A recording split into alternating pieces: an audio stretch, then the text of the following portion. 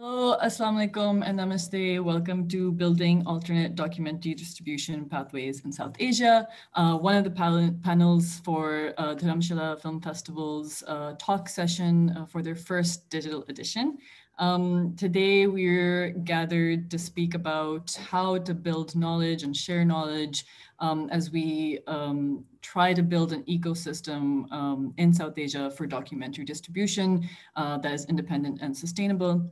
And we have with us, today, a panel of people who are, doing innovative, community-based and local initiatives to build audiences for cinema. And I think we have an opportunity here to really think about what are the next steps, especially in terms of how documentary distribution exhibition is shifting this year.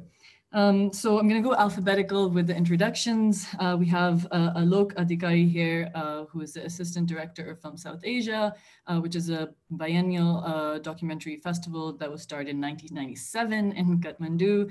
Alok also works as a documentary film and video editor and runs a small production company named Pulbutta. Gayatri Nadya is here from Indonesia. She works at Kolektif, which was established in 2013 and works with the community to develop and deliver activities, including film screenings, discussions, workshops, community management, and capacity building. She's also part of Kinosaurus, a micro cinema in Jakarta, which was established in 2015 and runs the regular art house cinema with fringe events, including artist talks, filmmaking workshops, and exhibitions. So the indie exhibitor for Indonesia. Miriam Chandy Menacherry is here from India. She's an independent filmmaker since the last 15 years. Her films Rat Race and Liari Notes were both directed and produced by her. And she experimented by developing a model of theatrical release, festival circuit, educational screenings, and broadcast to distribute her films. So a lot to learn from you, Miriam. And also you are currently thinking about sustainable models to distribute indie films to reach newer audiences and to generate revenue so filmmakers can continue making films in these hard times. Sydelle Willow Smith is here from South Africa. She's the founder of Sunshine Cinema, which is a solar-powered mobile cinema operating in 4 countries, I believe that's correct, hopefully, in Africa, and working with youth ambassadors to activate communities. And I can't wait to hear more about how you guys work because it's very fascinating. Finally, last but not least, Tareq Ahmed is here from Dhaka DocLab, which is the pioneer platform for pitching and mentoring of documentary filmmakers. Dhaka DocLab organizes an annual event of pitching for South Asian documentary filmmakers. Besides that, Dhaka DocLab also engages itself through organizing workshops, masterclasses, seminars for documentary filmmakers of Bangladesh and South Asia. So today's discussion is hopefully more of a roundtable where we can all learn from each other and our strategies for the work that we're doing, but also what our vision is for what we want to do next. Because I think just across the board, we're looking at sustainability, funding, and growing our audiences as a hard task ahead of us, especially with physical spaces in some ways being close to us or becoming more fragile. I'm gonna start by asking some of you some questions to learn more about your work, and then we can maybe even ask each other questions and we can open up the discussion. In one of the IDA Getting Real conference seminars, somebody said that success is a function of access to networks. And so that is a very interesting idea for me, and then that speaks a lot to privilege and equity in terms of while we're building these audience base and networks for cinema, how do we keep this access equitable for various communities? And we all come from parts of the world where there is massive inequality in terms of who is making documentary films and then who has access to watch them. And I also, what would like for us to then define distribution within those parameters. So I'm going to start. I'm going to start with Alok on Film South Asia because you guys have been operating for so long, and in terms of what I've learned recently about your work, how do you think that the archiving process that you're currently involved in or building, how is that something that's going to supplement the distribution work that you already do? Um, well, to begin with, the distribution work we already do is right now, it's its early stage, is right. So we have not done a whole lot yet, but we do have. So because we have operated from 997, where we used to get these massive VHS tapes, and I think they're called U-matic tapes. We still have them in our archives, and we have not even been able to digitize many of those archives yet. But we do want to. So something we've been looking into over the last year is how we can not just digitize them, but make them available to communities, to universities, to educational institutions, but do it online so that anyone can access it from anywhere. And the hurdles we run into immediately when we do that from a place like Nepal is financial transactions, who can pay from where, from outside, because our countries, Nepal, India, the South Asia region tend to be close in terms of that issue in particular. So, but what we are hoping and our dream is to really be able to digitize everything and bring it to a platform where anyone from anywhere in the world can look up a film made in 97 or 99 and be able to stream it immediately.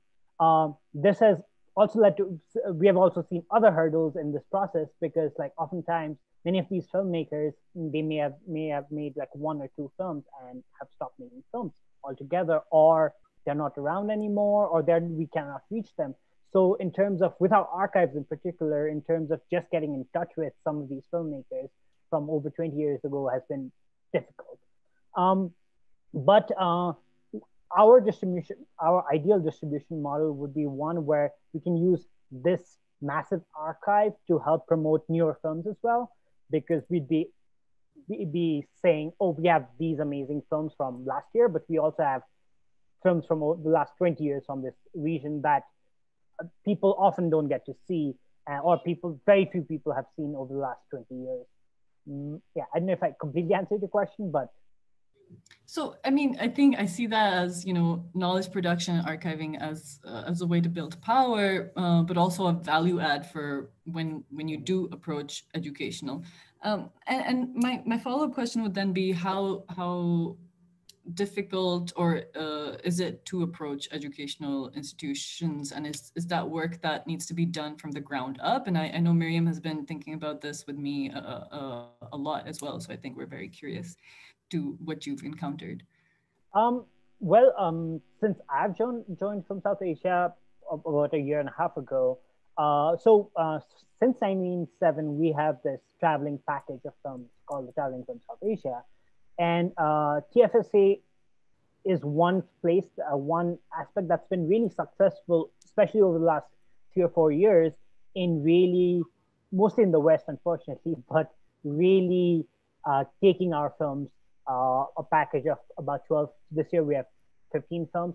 Case is a bit different for this year, obviously, but we've been really successful in taking these films to Europe and US and Canada, in various colleges and universities. University of Michigan, this year, for example, is one of the few places that is also doing online screenings for their students through their private servers as well. So in the West, it has not been that difficult, to be honest, in approaching and saying, we have this amazing collection of films from the last 2 years. How would you like to screen them? And oftentimes, the South Asian Studies department or the film department has shown some interest.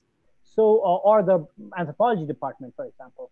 So I wouldn't say that has been particularly difficult, but it's also a hit and miss. We do have to send a lot of cold emails saying, hey, we have this, are you interested?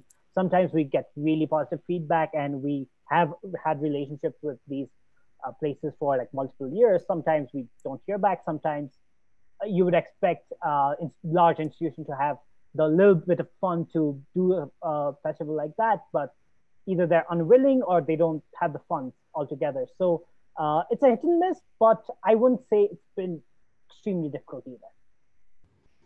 I think we should come back to the idea of educational distribution in South Asia, because I think that's one of the primary agendas for today.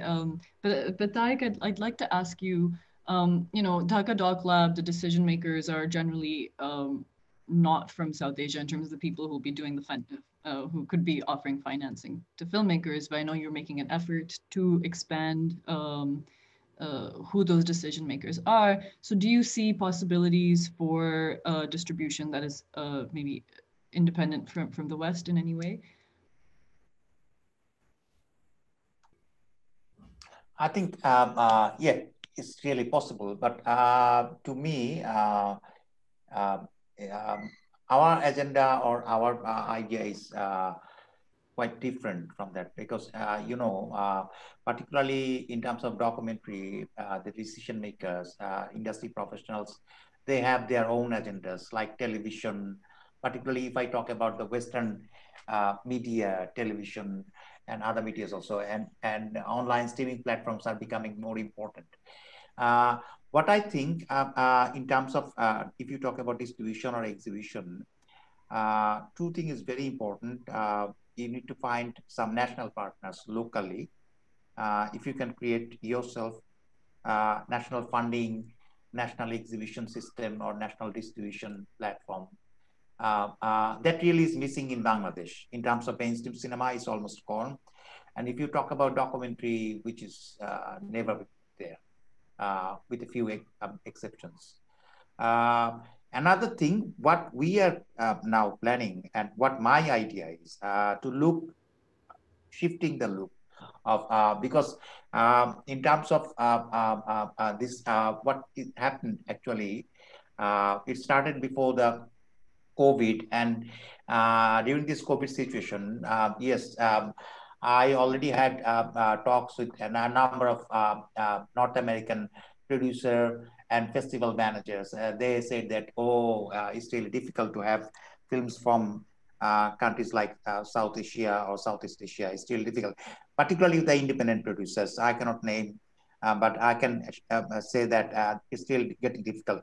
Same thing goes with the European ones. A number of them having their say that, okay, now is not a good time for us. Maybe look towards future, maybe 2021 or 2022.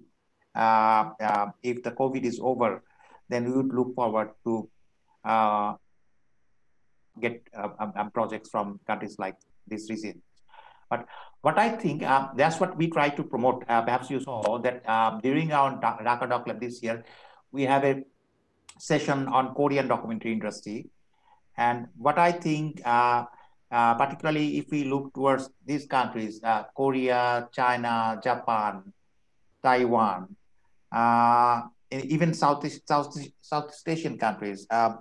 Gayatri is here from Indonesia. She could perhaps let us know a bit more, because that's where we can shift our look, because if filmmakers from our countries wants to get funds, or wants to have their films released there, or wants to exhibit their film in somewhere around Asian countries, particularly, to show them in audiences, bigger audiences, I think that's the possibility we would look for. To my idea is to build more consolidation on national funding. That is our future idea.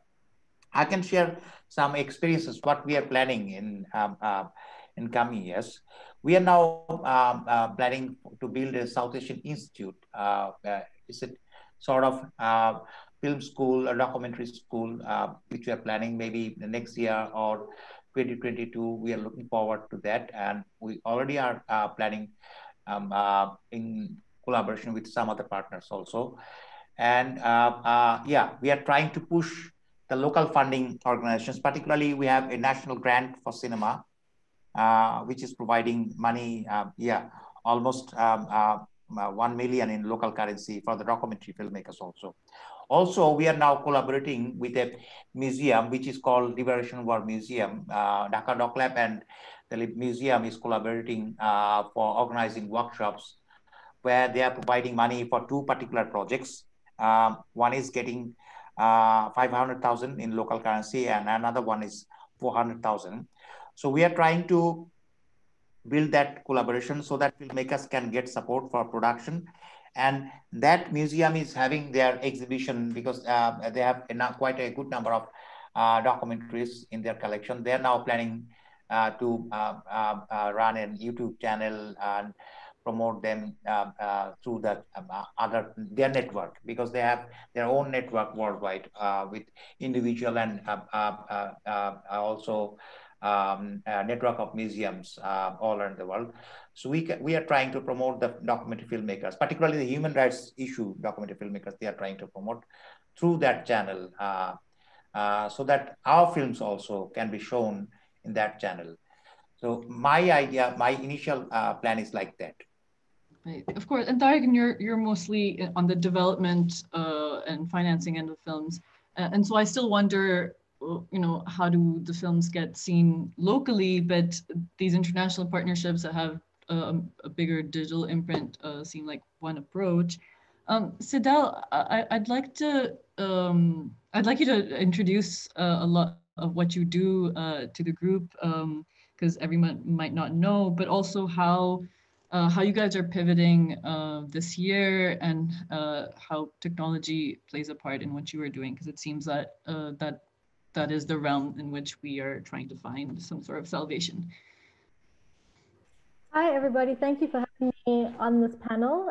It's really interesting. I've never had the opportunity to really engage with the film world and the distribution world in South Asia, so I appreciate being here. So Sunshine Cinema is a solar-powered mobile cinema network in South Africa, Zimbabwe, Zambia, and Malawi. And what we do is a mixture of distribution as well as a youth development program. South Africa, for example, has a very high unemployment rate amongst young people, around 30%. And as many know, Africa has one of the highest populations of young people in the world. So what we're trying to tap into is how can we help develop the creative industry while supporting young people. A lot of the industry in South Africa, the film industry, is centered around service provision. So we have a lot of international films that come and advertising that comes and gets shot in South Africa, but the majority of the high profile crew on those sets aren't South African. So what we're trying to say in our distribution format is how can we promote the local films that have been made and have been supported by international outlets and get to go to all these festivals around the world, but they never really get shown in cinemas on the continent. We have a huge lack of cinemas on the continent. In South Africa, we only have 2 independent cinemas. The majority of the cinemas are cineplexes, which show American and British blockbusters. So what we do with the program is we work with distributors and sales agents and the filmmakers to secure educational license fees for the films. And we employ young people from rural communities where we give them a cinema that fits in a box. It's called the Sunbox. So in that box is a projector, speakers, the films, a facilitation guide on what the films are about, solar panels, a generator, and blackout material, which essentially means that they can go out and they can do the screenings in a bar, a church, a school, a house, wherever. It's a pop-up cinema that allows them to screen to about 50 people at a time. And the screenings are free to the public, which is also how we secure the licensing deals with the various films and distribution agents. We face a big challenge in Africa where a lot of our historical great films from West Africa, for example, are the distribution rights are owned in France or owned by the Martin Scorsese Foundation. So it's actually very difficult for those films to get seen on the continent. So we're trying to address that through this distribution platform. COVID has obviously had a huge impact on this work. all the countries that we operate in went under very strict lockdowns for 6 months. They're slowly starting to open up again. So we are actually doing screenings again and having trained the ambassadors in COVID protocols and providing them with temperature thermometers and masks and hand sanitizer. So the screenings that they're doing at the moment are for about 20 people at a time maximum.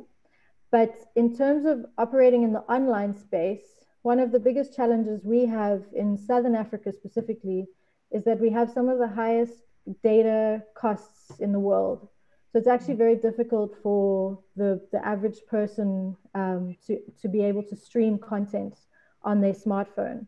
So while a lot of people have smartphones, access to internet is still a huge barrier. I mean, you can go to Kenya and you can pay 1/10 of the price for a gigabyte of data that what we pay in South Africa. There's a monopoly on data through 4 different telecommunications companies that the constitution, we've tried to take them to court, but still the data thing is a huge barrier. So we've actually really struggled with pivoting into that online space because of the audiences that we are accessing are very rural audiences. They're not really in urban areas. So yeah, I don't really have any magic answer to that challenge. There have been some film festivals in South Africa, as I'm sure many are aware, that did go online this year that had huge numbers. I think one of the big reasons for that was that they made all the tickets free. So Durban International Film Festival, Encounters Film Festival, the tickets were free and they had huge numbers of people watching that content. But obviously that sets them back for next year because every year they really struggle to get the funding available.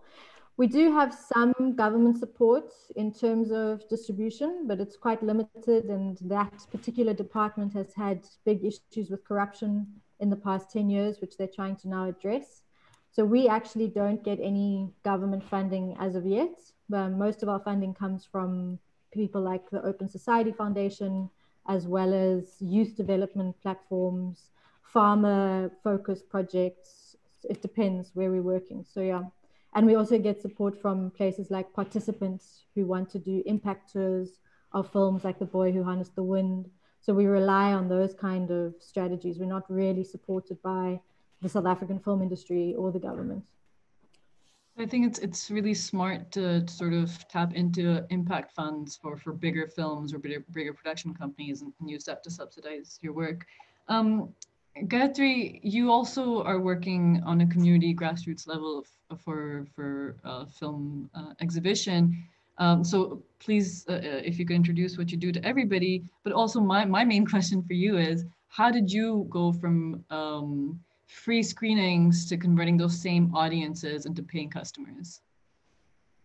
Okay, hi, thank you for inviting me, and hi everyone. So what we do in Kolektif, as it names itself, is how we work all together, because even the mainstream cinema in Indonesia, it's still independent. So I don't know how to address ourselves as an art house, and also including documentary, also still hard to distribute within the country itself. But what we do since 2013 until now is working with the community, which actually consists of makers, but also the local audience.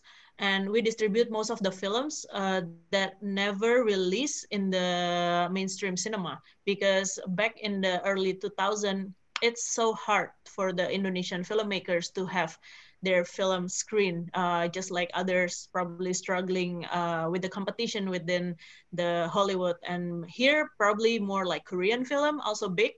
So that's the struggle. So we try to get into that kind of opportunity, so we don't depend on how long the Indonesian film can actually screen in the cinema, but it can stay like for 5 years. We can list down, like there are like top 5 films that still have a high demand in each of the cities, or you could say like each of the 5 main islands.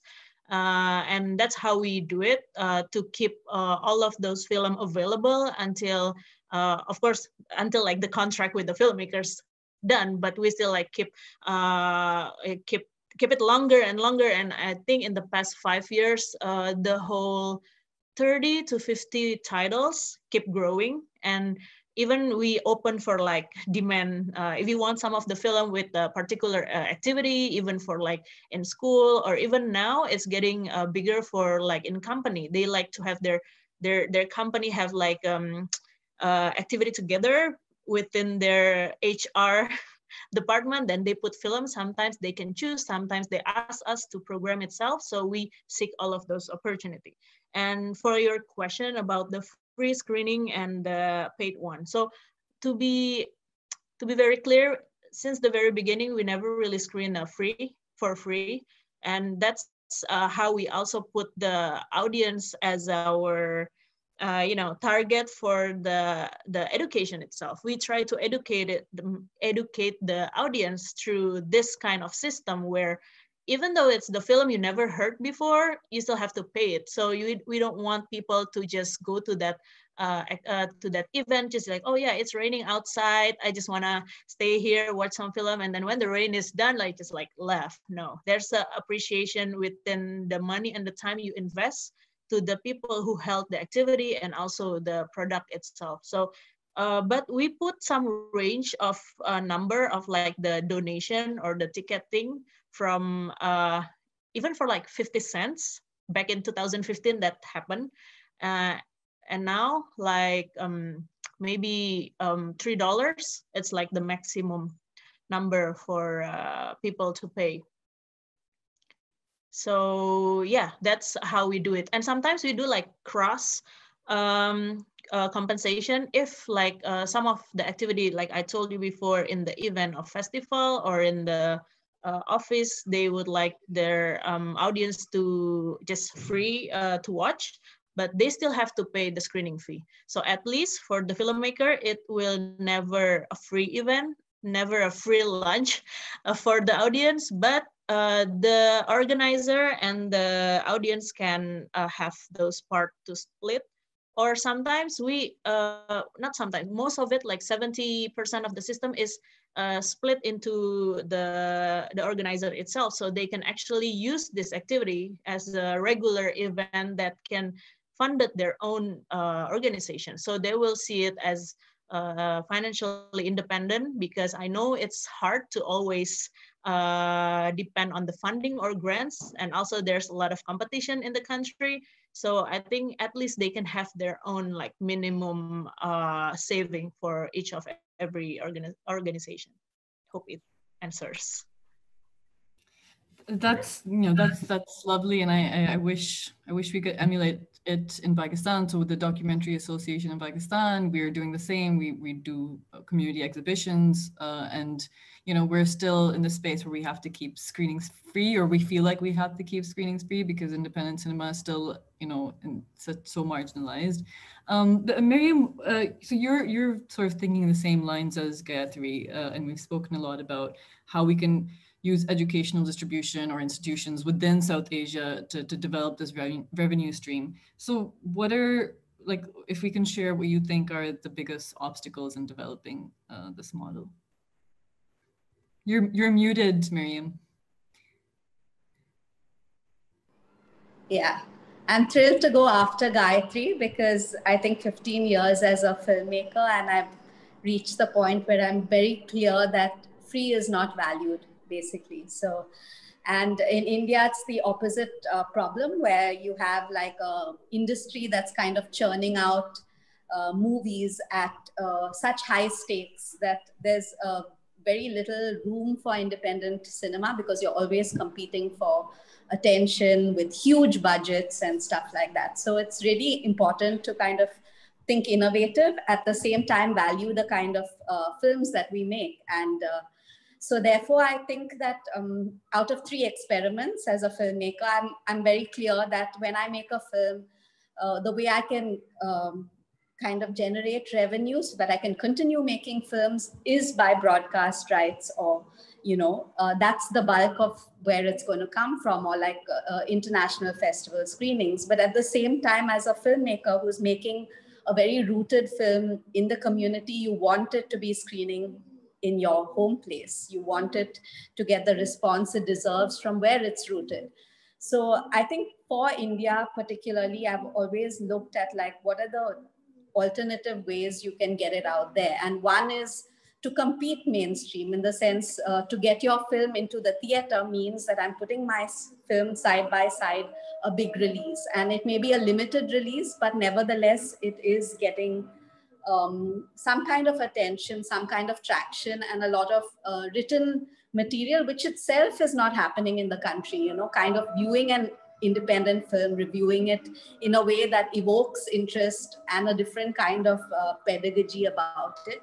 So one is that, and the other is to get it screened in educational institutes, which actually I find a very feasible alternative, because simply because many of them do have libraries, they have film screenings as part of their curriculum, and more often than not, I've been invited to screen my film with a discussion. So I see it as like, you know, if I'm doing it as an independent filmmaker, there's always scope to have a collection of films that can be screened, and they do have the budgets with each of these departments to reimburse, even if in a small way, to the filmmaker. So you do have that as, you know, a small way of at least valuing your film and ensuring that, you know, other films are screened that way. So one is that I had tied up with the Film Federation of India, and we had brought in a group of films made by women directors in South Asia. And we did these alternative screenings in like, what do you say, co-working spaces, as well as educational screenings. And it was interesting. You brought in like a different diverse audience in each of these screenings. You had films from Pakistan, Nepal, all over, and they were all by women filmmakers, and Bangladesh. In some cases, we were able to organize these Skype discussions with the audience. So I thought it was like, it got a good response, partly because it had a theme. We kind of put it out on Women's Day. It was, if I was doing it in Bombay and its whereabouts, there were simultaneous screenings happening, say it's happening in Kerala and in other places. So that I thought was an interesting model, that you had a theme and you had these different facilitators who could identify a circuit in which it could play out in. The other thing that I two other experiments. One is that I tied up with a theater chain called PVR Cinemas, which is the biggest theater chain in India. But what they have as mandatory is corporate social responsibility, which is something that is mandated by the government. They need to spend some of their money on, you know, something that's for the greater good. And in that sense, education is an area that has already been identified. So when we tied up with the PVR, I could do like 100 screenings and workshops involving the independent filmmaking community. And it was not just for privileged schools. We did it for schools, colleges. We also reached out to NGOs.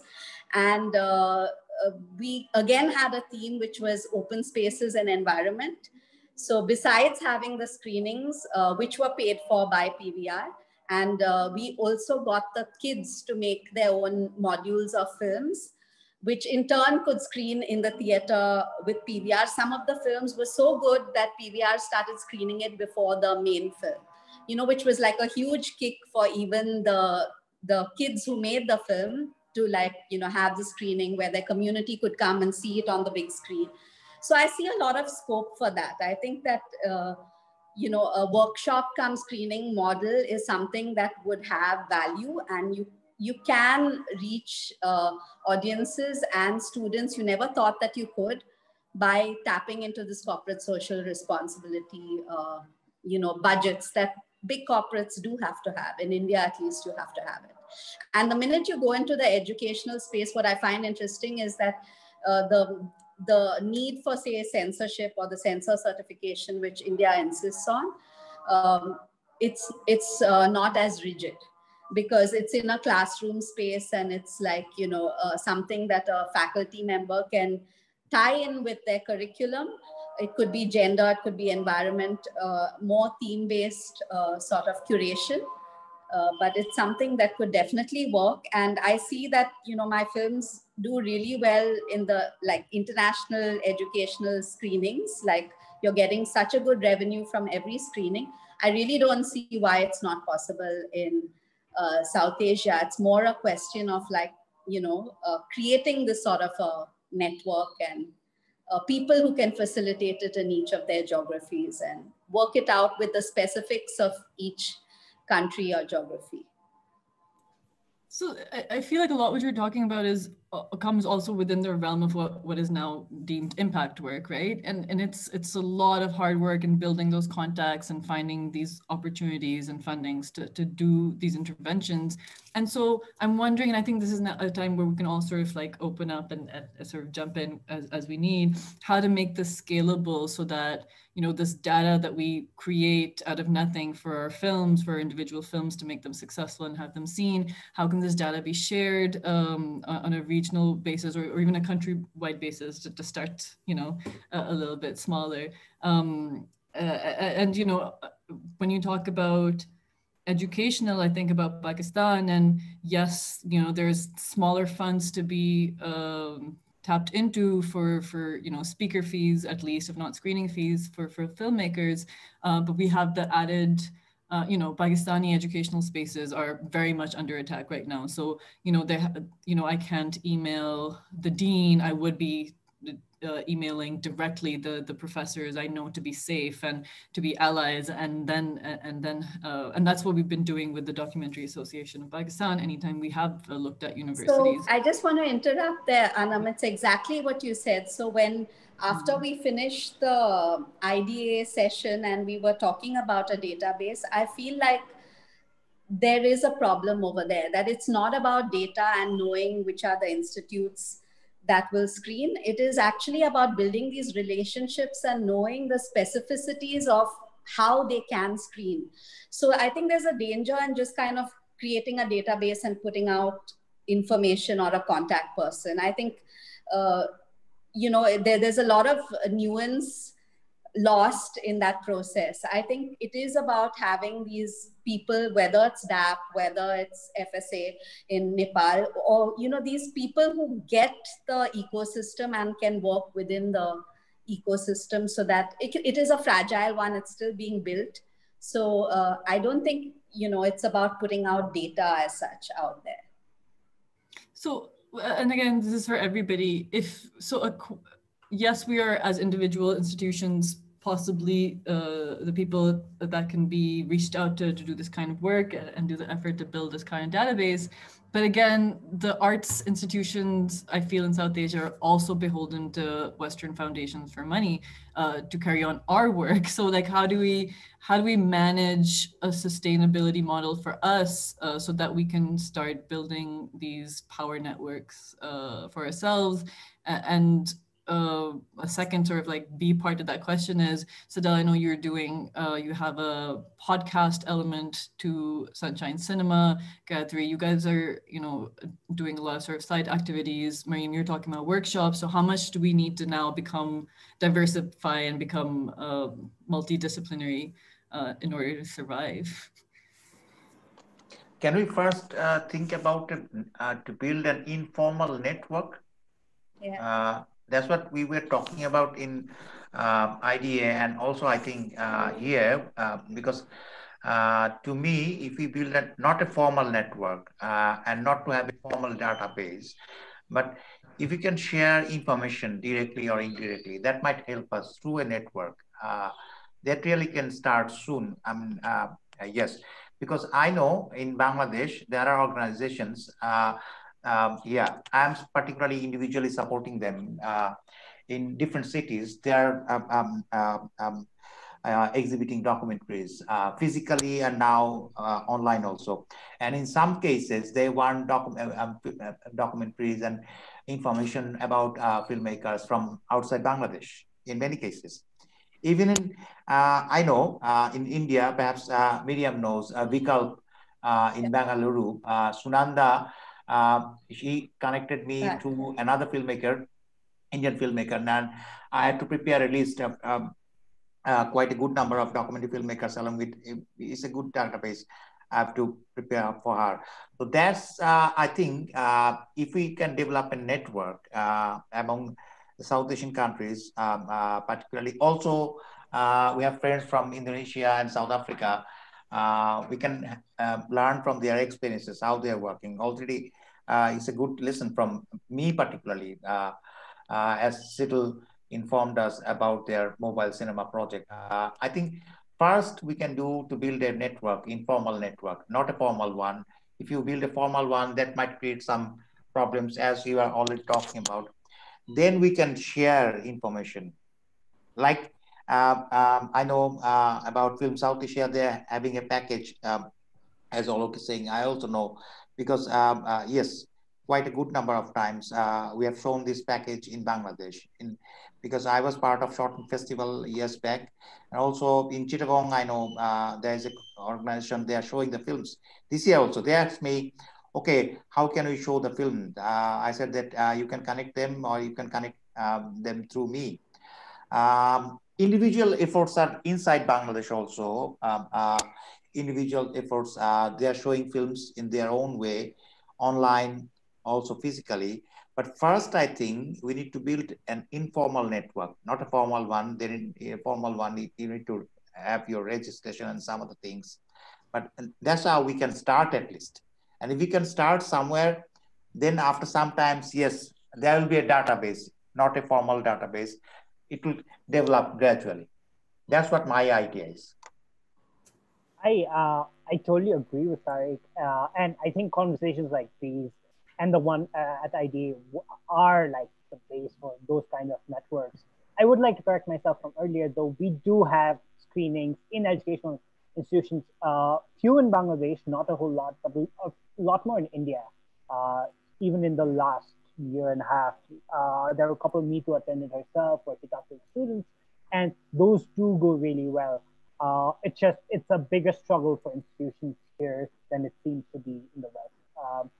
Regarding and something like Sydelle, I think the work you do, I had not heard about it, but it was amazing. And we before everything, everything is before and after this pandemic. Before this pandemic, what we were planning was to take our TFSA package to really the grassroots. Our first screening we were planning at Dharvi in Mumbai, and we were also in the process of translating all our films so we could dub them into regional languages, so that people who can't read subtitles can still watch the films and get something out of it.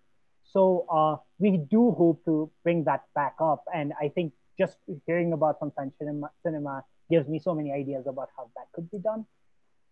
Finally, in terms of the screening in educational institutions, something that I find really interesting in the US is there's this platform called Canopy, Kanopy, that connects libraries in the US within educational institutions, but also like the Brooklyn Public Library, where once you get a membership, you can log in and watch films, all sorts of films for free.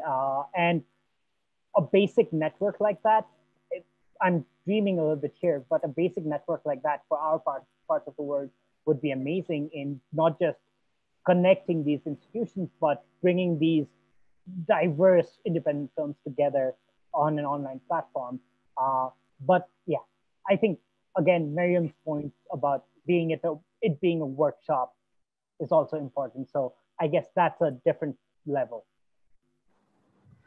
I totally aspire. I think we can aspire to that level in terms of just the vastness of the region. And I think Karen Chien during IDA also was proposing the alternatives to Canopy that are, a little bit more, the revenue share is better. So, there's that diversity of these aggregators, for the lack of better words, that also exists. So, and, it would be nice to have one in South Asia. In terms of being multidisciplinary, I think that's something that I feel like could maybe be addressed. If that is an approach to take in these hard times where funding seems to be slashed all over the place. Can I add up to that. And what we do beside the community and engage them to be participant of all of our activity, because the bigger picture, every year we have this highlighted films that we want to distribute every year, and we kick off to have all those attention, and then we split everything to the whole country. Fortunately and unfortunately, we did it just like a week before the whole lockdown happened.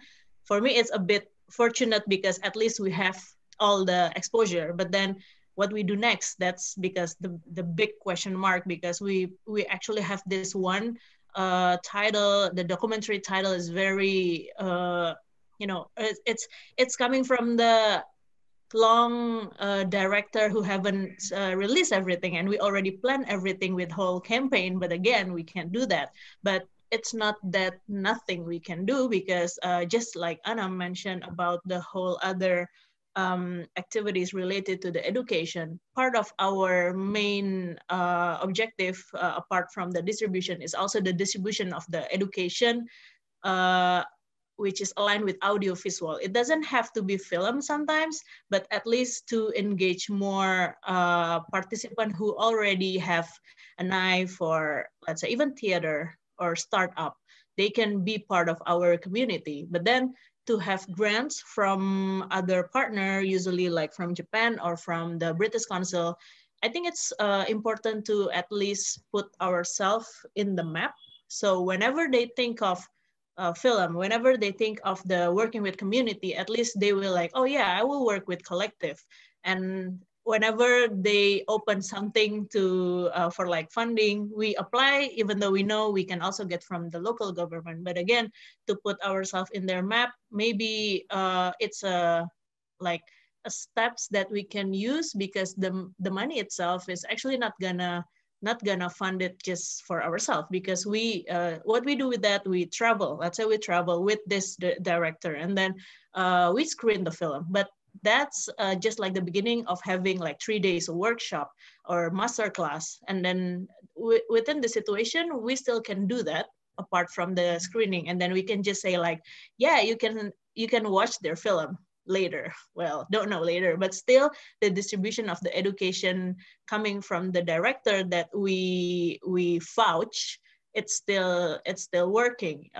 Even though for them, maybe some of you already start producing, but here it's still like super hard.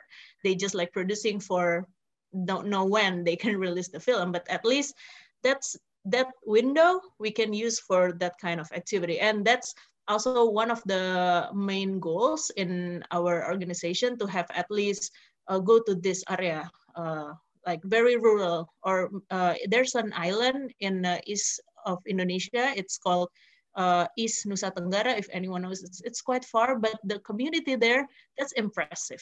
They have even scaled up their building. I remember 5 years ago, they only like rent a very ugly building like somewhere, but now they can have like the contract with a cafe or something like that, but they're a dedicated place. They can do anything. Even like now I ask, what do you do?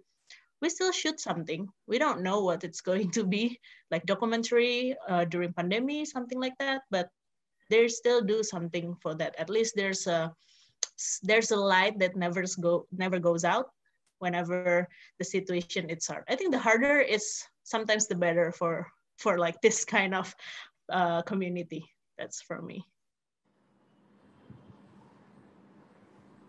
I agree with you. I think that's been something that we've really learned from during the pandemic, because we were kind of just doing our screenings and running the program with young people, and it was gaining traction. But when we had to pause all the screenings, it forced us to look into other strategies, which led to us training the young people to make podcasts, which they now do with filmmakers and activists. We managed to get those on a data-free website so that listeners didn't have to pay for the data. And that also led us to look at impact producing, because the young people we work with are being trained in impact producing. The majority of the screenings that they do have some kind of educational activism focus to them. We're lucky in South Africa that there's quite a healthy social justice space for civil society, and it's quite a free country in many ways to voice out concerns. So we have a lot of our screenings focused on government accountability, active citizenship, gender-based violence. But that also led us to look at an income revenue model in terms of developing an actual course with a local university that we will then be making available for third parties to take, and profits from that course will then feed back into our operational expenses. Because what we find is that a lot of people want to fund the young people and the cost of the cinemas, but they don't want to fund our operational costs. So we are magically meant to have internet and salaries and an office, but that's not funded. So we've been strategizing around that. So I agree that this period has actually forced people to reconsider these models in healthier ways. But in saying that, we have submitted over 40 proposals during the pandemic and received 0 responses. So who knows what will happen next year? I might not be sitting on panels like this. We need to eat cinema and, use it to power our houses, I suppose. But what I feel like what I'm hearing across the board is that in our parts of the world, cinema is not, or documentary can't just be seen, that connection with audiences can't just be seen as consumption and entertainment. There's an added value, and that's just part of what audiences need. My question to Sydelle is, and excuse my ignorance, in terms of if you're working in 4 different countries and you're getting films from all over Africa, I'm assuming, are you, as part of what you do, is provide subtitles or closed captioning in different languages so that the film can travel better? So in South Africa is actually the most challenging country, but in Zambia, Zimbabwe, and Malawi, we find that even rural audiences have a pretty good grasp of English, particularly in Zimbabwe and Zambia.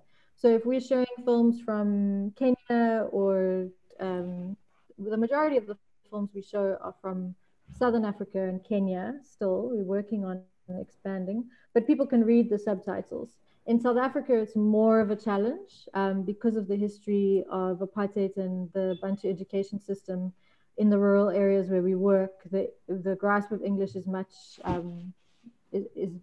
much more challenging. So then if we do get funding for dubbing, we do dubbing, but otherwise the ambassadors actually will do like live translation of sections of the film. So they show a portion, then stop the film, then translate. But yeah, it's challenging in a country where we have 11 official languages to work out which are the ones that you're going to dub into or translate into. So what we normally do is, like, if you can speak Zulu, you can understand Xhosa and Siswati. So if you speak one of the root languages, you can understand the other one. So we tend to choose which are those key ones and work from there. That's a relevant question for, I think, all of South Asia in terms of the multiplicity. Alok, how do you guys handle this? Because you guys are distributing all over South Asia, or exhibiting all over South Asia. You're muted. Sorry. Yeah. We are exhibiting all over South Asia, but because within South Asia in particular, because our screenings have been constricted to institutions, they have been projected as they are in whatever language they're in so far. So that hasn't. We haven't. This is something relatively new for us as well, and like this year going online and everything, like, to be really able to reach the audiences, rural grassroots audiences, we're realizing we have to do the dubbing, because otherwise we have to do it in person, and we have to do real live screening. We cannot just put it up online, because it's hard to get people to start watching documentaries to begin with. So yeah, but this is something we don't have as much experience with as Sydelle does. I'm wondering if that's like a direct action thing to do, is to like develop that into our budgets or something, into our impact plans, to provide those extra versions of our films as a as a means towards more regional distribution of our content. One second, Anam, just want to respond to that. So a group of filmmakers here in India, we formed a loose network called Indie Doc, and we tried on another experiment, which was to tie up with all the film clubs across India. So these were not in metros, they were in extremely rural areas as well. It was a combination of spaces where films were being screened, and we actually screened a Bangladeshi film because we kind of brought in a collection of films and decided on this one film because it was like very sort of visual and it tackled climate change. And surprisingly, like in India, you know, there are like that many languages, like, 40, 50 regional languages. And despite that, despite like screening a Bangladeshi film, and all we did was have a Facebook page where all the audiences across the film clubs could post when they were viewing, as well as like comments or whatever they wanted, a picture comment or whatever. It was really surprising the way the film, despite the language, connected to all these regional audiences. And, at that time it was an experiment, and because we were filmmakers, we didn't go forward with it. But all the film clubs kind of got back to us. In fact, what Tareq mentioned, when Sunanda contacted him, it was, I think, for the same experiment where she was involved with Vikalp, and also we were trying this at the same time. They all contacted us for more sort of films that could screen across, these multiple regions, local, in the to local audiences. But it had a way of connecting. So I think that is I don't think that, kind of the budgets or whatever those constraints shouldn't be kind of stopping us from getting started somewhere. I think we can get started somewhere. And when you prove that there is a sort of audience for it, probably the budgets will follow as well. Totally. I know. That's the same thing, I must say, because we have film societies in most of the educational institutions, even in remote areas, I know. If it is a university, government university or a college, big colleges having film clubs, and they used to show films from other countries also. And I don't think, even I don't get any complaint from them that this film needs to be translated in local language. That's the same thing Miriam is saying. It's almost similar here. Subtitles or something like that, it doesn't make sense to them, because they are really smart. They enjoy the film, whatever the language is, they can read the subtitles and enjoy the films as well. And I must add what Miriam is saying. If you can start informally and sharing, Himal is having a package already, because he can develop a package, data and information about a good number of films. We can at least experiment. That's what informally we started from Dhaka DocLab, sending emails and informations to friends and institutions in India, also in Nepal, and maybe inside Bangladesh also, because I'm particularly it's a good connection with neighboring Indian states of Manipur, Assam, Nagaland, and Tripura.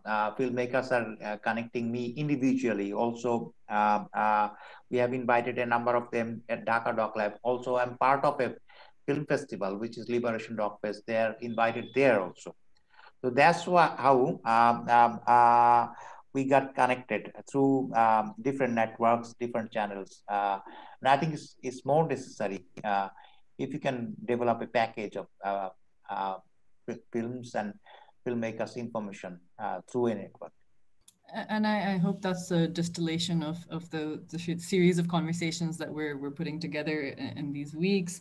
I do know a small underground film collective in Hyderabad, Pakistan, and the work that they're doing is translating science documentaries into local languages. And I think that in that way it becomes there's cinematic documentaries, and then there is access to knowledge and power, which is not available necessarily to us in our part of the world always.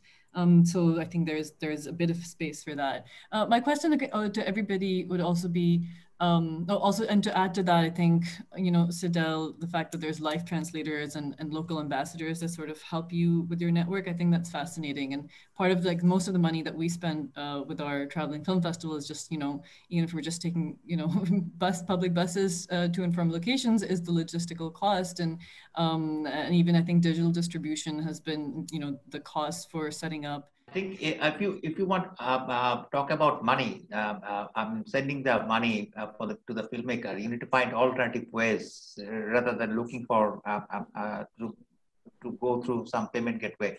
Although recently I get to know that if we run online workshops, we can get tax waiver from the National Board of Revenue. That's what they told us, because it's the the outsourcing professionals, freelancers, they're having these waivers, tax waivers.